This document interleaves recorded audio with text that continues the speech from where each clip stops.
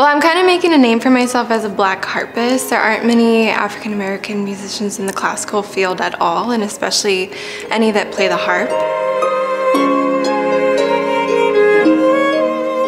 I think that Black music has influenced every single other genre of music, from rock and roll to blues. So the impact is just infinite and major, and I think that the lineage of that can be traced all the way to the roots of Africa. Even my instrument, the harp, started in Egypt with the kora and different forms of the harp, so the impact is major. For as young as I can remember, my mom always used to play old school jazz, old school R&B.